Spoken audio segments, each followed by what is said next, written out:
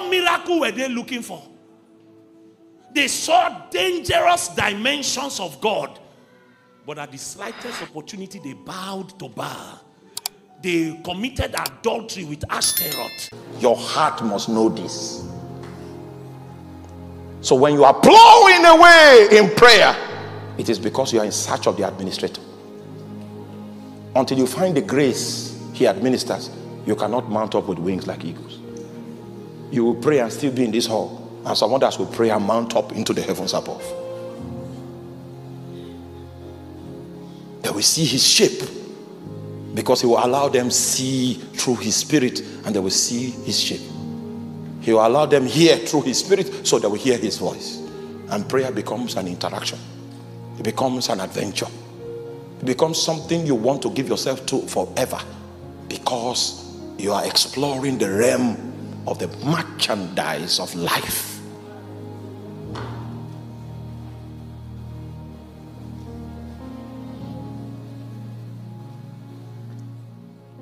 So Matt Williams was asking, in the orbit, where are you with respect to the sun? Are you in the cold places of Pluto? You can migrate tonight. My adventure in prayer began because of my impediment, my speech impediment. I was born with a terrible stammering infirmity. And I had an encounter with God, and God revealed to me that I was born to be a preacher. And I was wondering how a preacher could be a stammerer, because I could not speak. So God started my journey with an infirmity that I did not have the capacity. There was no drug, no injection I could take that could help my speech impediment. I needed God. So he helped me by allowing me to have a limitation that doctors could not help, my parents' counsel couldn't help. I only needed God. Are you with me? And when I pray, he insists that I'm a preacher. So one day I had time. It's all right, let me find him. And I lay on the altar fasting. Praying. Fasting. Then I had an encounter. A scripture was placed on my spirit, man. That was the beginning. The Christ was beginning to administer something.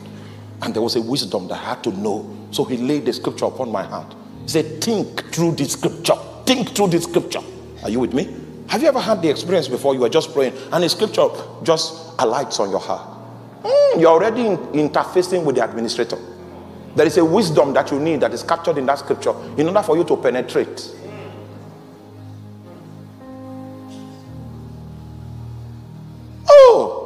The moment you come into the force field of his influence, he begins to teach you, because you need alignment. He needs to take you from where you are in the corridor and bring you under Shekinah illumination. So he reaches out and drops a scripture on your heart. For me, the scripture he dropped was, as for you, this is the covenant I have with you. I have put my words in your mouth. I said, oh. He has a covenant with me. That was revealing. And it is his responsibility to put his words in my mouth. Oh, that's great. So if he's the one putting the words in my mouth, it's no longer my responsibility to find out how to speak. He will make sure I speak it. So I now realize that in order for me to preach, I need to go before him and find words from words. Once I get words from him, the ability to preach comes with the words he gives. And that's how I can preach on the pulpit. The symptoms of stammering will come back the moment I come. So I know that there is an administrator that is stronger than my speech impediment. So there is no limitation that you have on your life right now that he doesn't have an administrative response to it.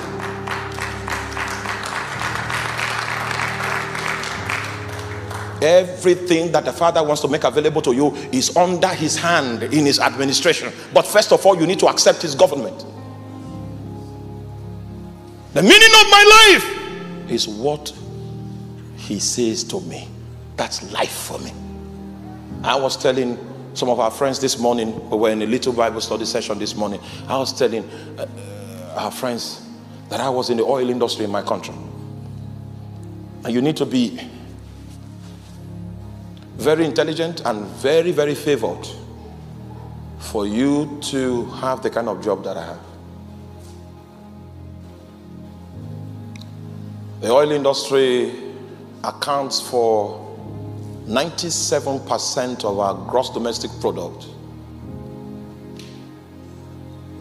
And the kind of salary the philosophy behind our payment system in Nigeria is that you are paid consistent to the performance of the industry that you find yourself.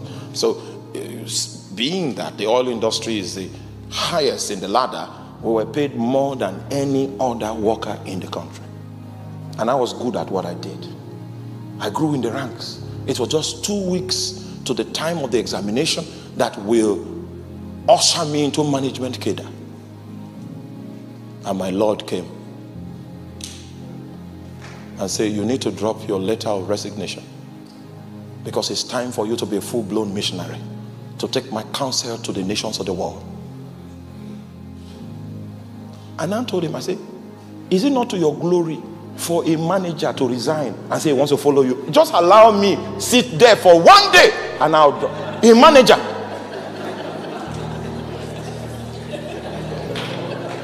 And the reason why I was appealing the instruction was because if you retire as a manager, your retirement package is large. It's vast. Jesus, you need a manager on your team. Say, oh, hallelujah. He said, now you have to submit. So the meaning of my life in this stage of my life is that he said I should resign and go to the nations of the world and proclaim his majesty. That is my preoccupation. Do you understand that? It is his throne that gives me essence, relevance, because the Bible says that he created, all things were created by him and for him. So you exist for him. Most of us are still existing for ourselves, and that's why you are weak and powerless. That's why you are still in Pluto. Minus 250 degrees Fahrenheit. Some others have migrated.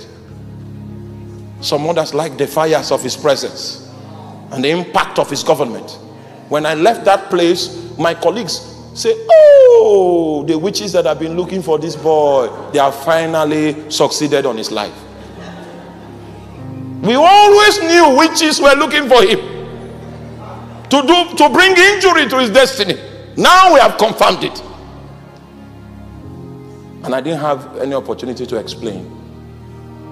Imagine how it would look like among my family members. Imagine. And there were so many people that I was sponsoring to school. Those ones didn't have the courage to come and tell me that, how are we going to manage the affairs? I knew people didn't believe that Jesus spoke to me. But that was not relevant, because it was Jesus that took me from the wilderness, from the backside of the wilderness, and he guided me. He spoke about the job on the 13th day of, when he sent, and that was the first time I saw an angel in my life. 13th day of January 2003, he sent an angel to me at 11:45 p.m. Nigerian time. He said, you will not go into full-time ministry. I will give you a job, and you will invest in many destinies, and a great network will be formed. That was the day I received that. And so I was investing in many destinies according to the instruction. And then he came again and said, I've come to set you free. 16th of August 2019, I've come to set you free, so that where I am, there also will my servant be. So I had to ask him, am I bound? He said, your job is your bondage now. It is time for you to go to the nations of the world. And I'll send you to the United Kingdom. I'll send you to Ghana, and I'll send you to South Africa. I am here today because one of your sons came to us. I'm not a Pentecostal tongue-talking Christian because of Pentecost. I'm not a Pentecostal tongue-talking Christian because of Azusa. I am a Pentecostal tongue-talking, demon-casting Christian Because there was a man called Elton, one of your sons, that came to our shores. He brought Jesus. And that's why we're here today on the soil of the United Kingdom, to bring Jesus back. Because since our ancestor Elton brought Jesus, he brought the character of Jesus, he brought the power of Jesus. So we could do no less. So I had to resign my appointment, because Jesus, the administrator, he said so. Because we were created by him. We were created what? For him. And it was the design of the Father in the chapter of the eternal purpose that he should be preeminent in all things. So the question is he preeminent in your life? Is the extent to which he has found his place of preeminence in your life that will characterize the potency of your prayer. There is an angulation, there is an alignment of the heart to that office that is in the spirit, in order to bring the dimensions of God down.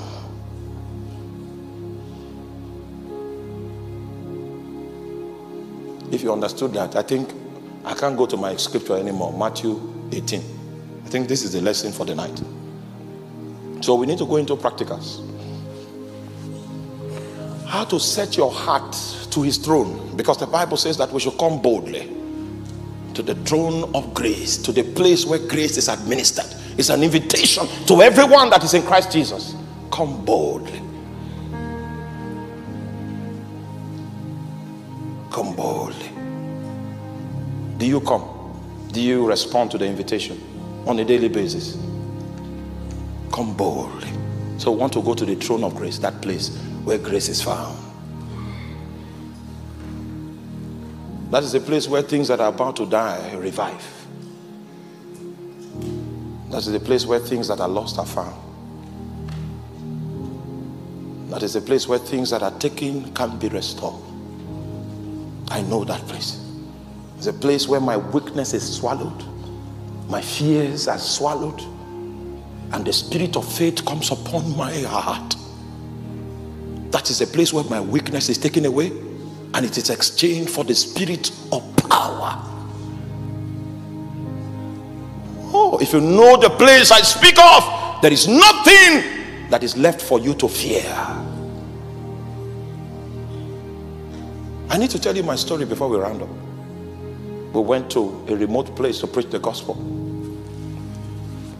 So we put 5 p.m. on the publicity material. Meanwhile, the guys are farmers. It doesn't matter what is on your poster, on your flyer. They will start coming by 7. Whether you put 5 o'clock, 3 o'clock, that's for you. They'll go to farm first. So they all went to farm. And when they came back from the farm, there's something called pounded yam. Do you know yam here? Yam. Do you know yam? My white brothers, you know yam? All right. So there's a delicacy we call pounded yam. That's the real food from where I'm coming from, not mushrooms. I saw mushrooms and all. I had to pray. I said, Lord, help me.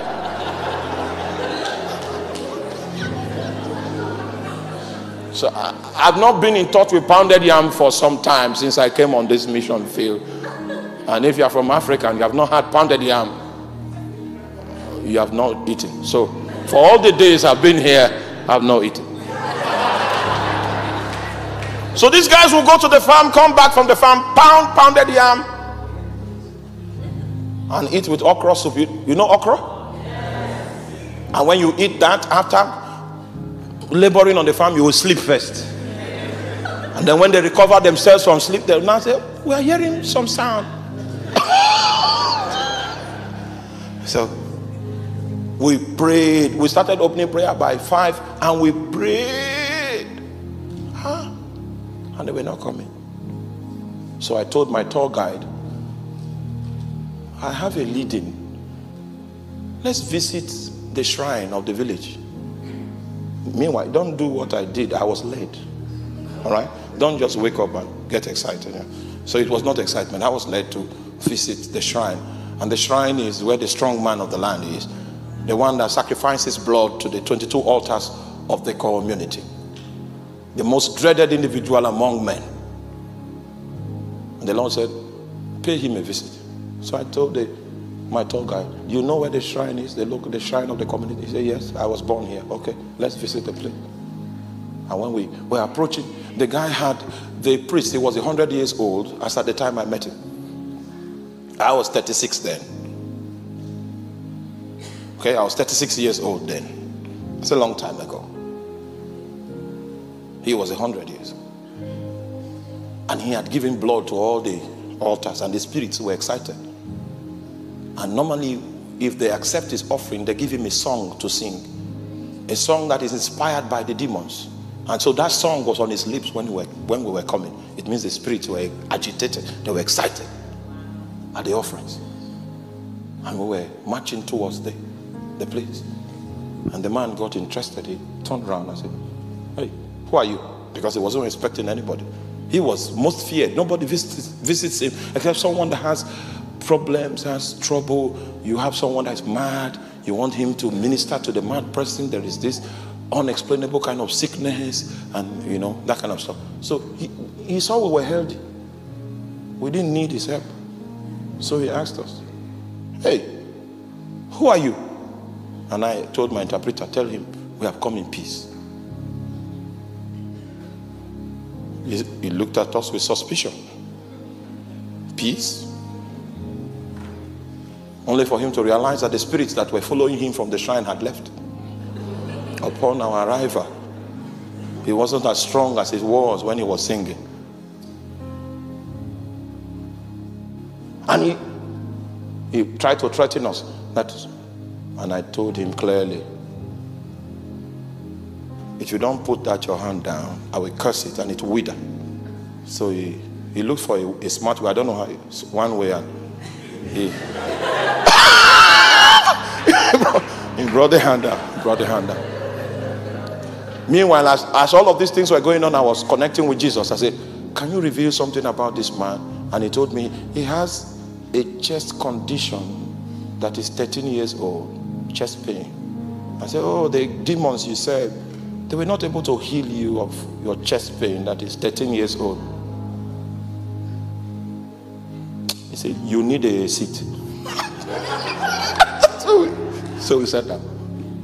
And I opened the scripture and began to talk to him. And then the 9 elders that support him in his priesthood, old men with walking stick, they now came into the place.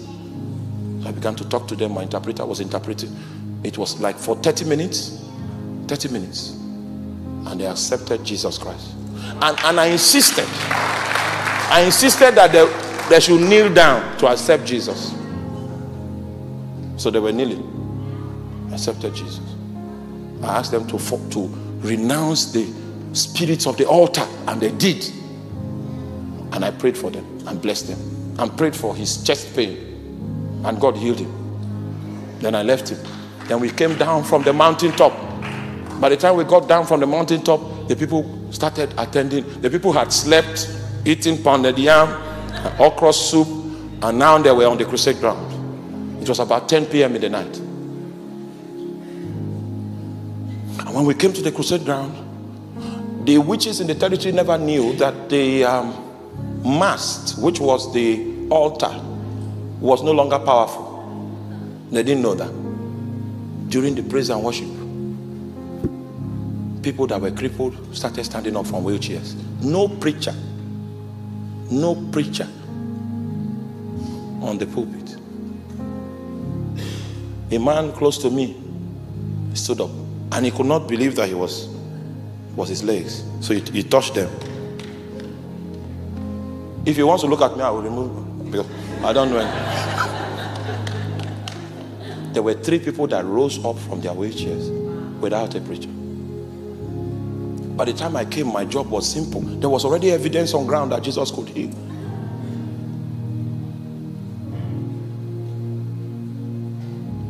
Three plus 10. Okay, 10 other crippled people walked. So when the witches saw that the people that they had afflicted were walking free of affliction, they ran away from the crusade ground. We left our Bibles on the pulpit and we followed after them. The deliverance continued till like 2 a.m. Yes. By 3 a.m. in the morning, the village was free of satanic power.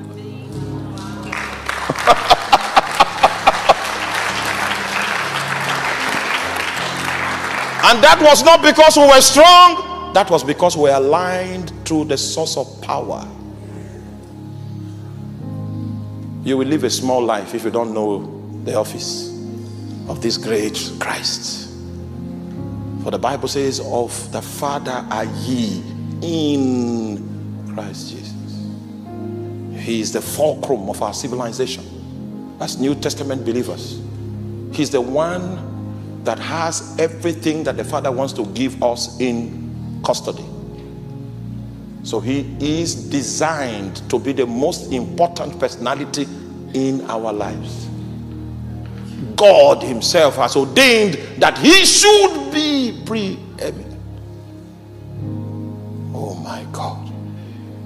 You know, an ordinary believer is different from a forgiving believer. You know that? You also know, do you also know that an ordinary believer is different from a consecrated believer? A believer that has come to understand that the meaning of my life is Christ. So I submit to his authority completely. From henceforth, he will steer my life in the direction of his pleasing.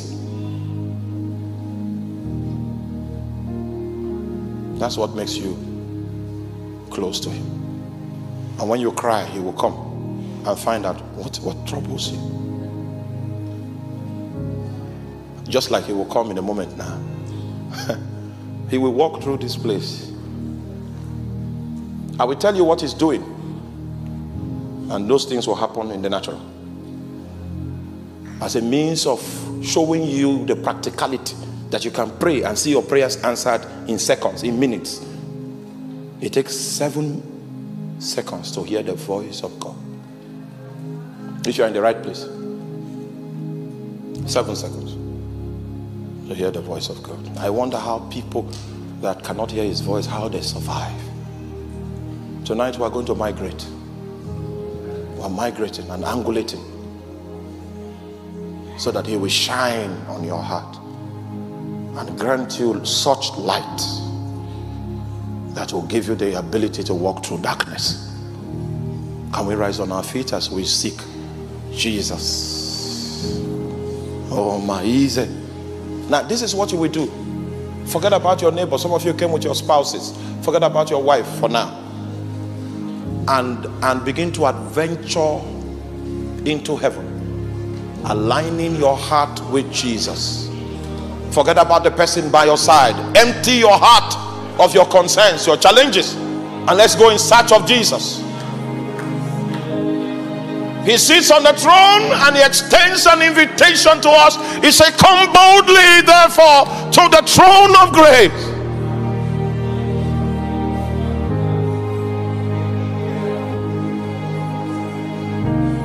You will find mercy. You will obtain grace. I can't hear your prayer. I can't hear your prayer. We are in the prayer storm right now.